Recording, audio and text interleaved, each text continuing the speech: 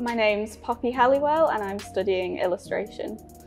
So the first project that I completed in semester 1 was to produce a visual novel, which is a type of game.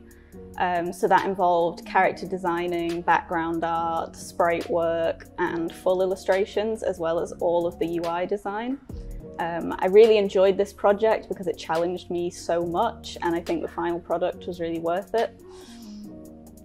So for my project in semester 2, I looked at merchandising because I really want to go into selling my own products and potentially designing for other companies. So I looked at screen printing because garment design is something that I'd really love to get into in the future.